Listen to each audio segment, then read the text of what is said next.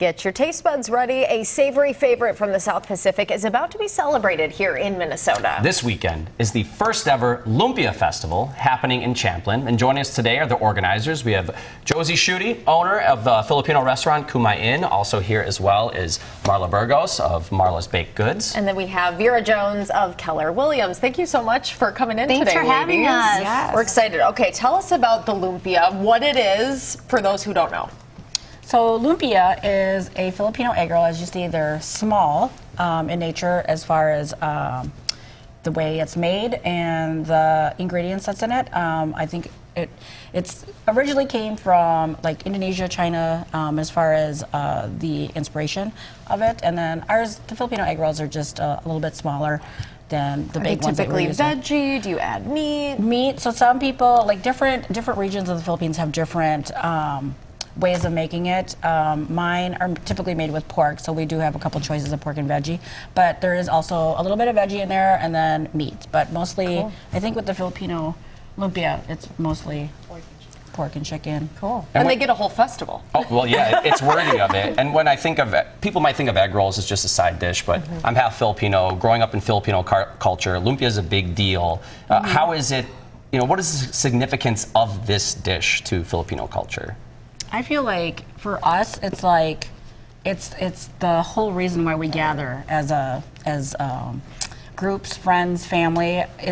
Like you said, it's not only just a side thing; it's also the entree. So now that we have all these different places that are selling them, everybody gets to taste and everybody gets to experience that it's just not an appetizer; it's also an entree.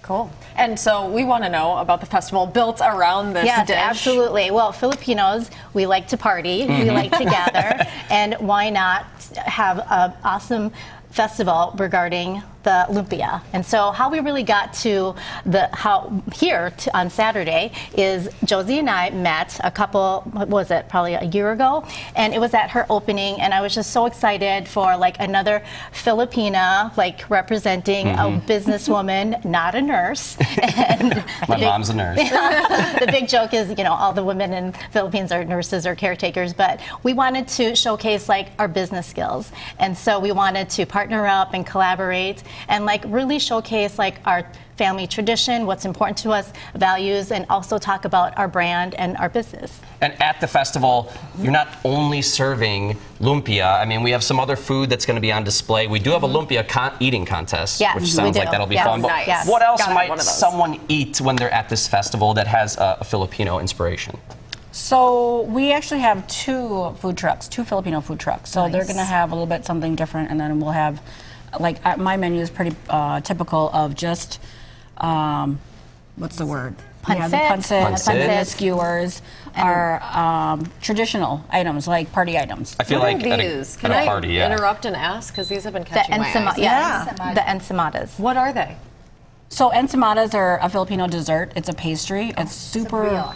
Yeah, like a brioche. Okay, and it looks savory. It's really, they have unique fillings often too. Yes, they're really light. It's definitely one of my favorites, like growing up. But probably one of the things that I'm looking for this weekend is halo.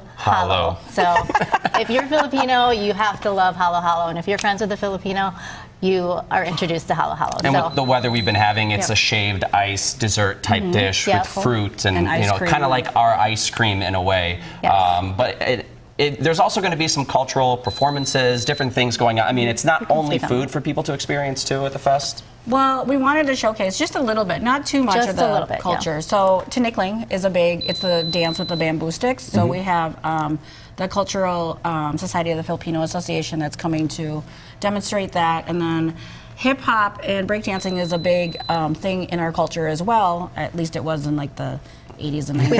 We like to eat and we like to dance. Yes. Singing, sounds like dancing. A good time. Yes. And the contest. I'm going to jump in and grab one of these. And while she's trying that, I think it's great to note, and Erin knows this because she visited a Filipino restaurant recently, Calzada, that it's not, this is kind of a new thing, seeing Filipino restaurants in the Twin Cities. So for someone that hasn't tried Filipino food, because back in the day there weren't many, now we have these options, what would you say to them about trying this food? Go for it. It's really good. Yeah, you have many options, which is amazing. Like you said, growing up, there was maybe one or two, and You know, maybe it was there for a couple years, and then all of a sudden it disappeared, and now all of a sudden there's like 6 or 7 of them, and it's amazing. It's just, what I think is complimentary too is it's not too spicy and it's not too sweet. It's just like a fusion of like goodness, and so everyone loves it. I'm on the Lumpia train now. Yeah. Thanks, ladies. Lumpia Festival is happening you. Saturday at the Mississippi Crossings River Center in Champlin. Goes from 11 to 6, and it's free to attend. We'll have more details about the event on WCCO.com.